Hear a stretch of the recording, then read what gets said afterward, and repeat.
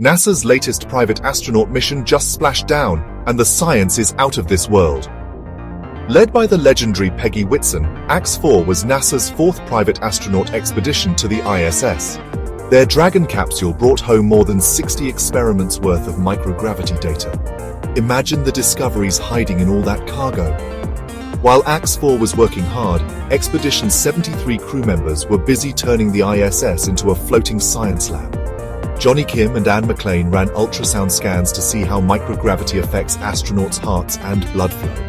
Meanwhile, McLean and Nicole Ayers tested how our balance and nervous systems adapt in space, using virtual reality. Yes, VR, but for science.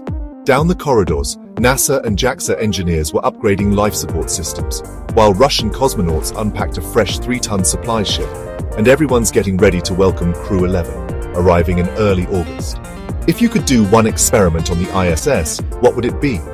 Drop your wildest science ideas in the comments, because the next big discovery could start with your question.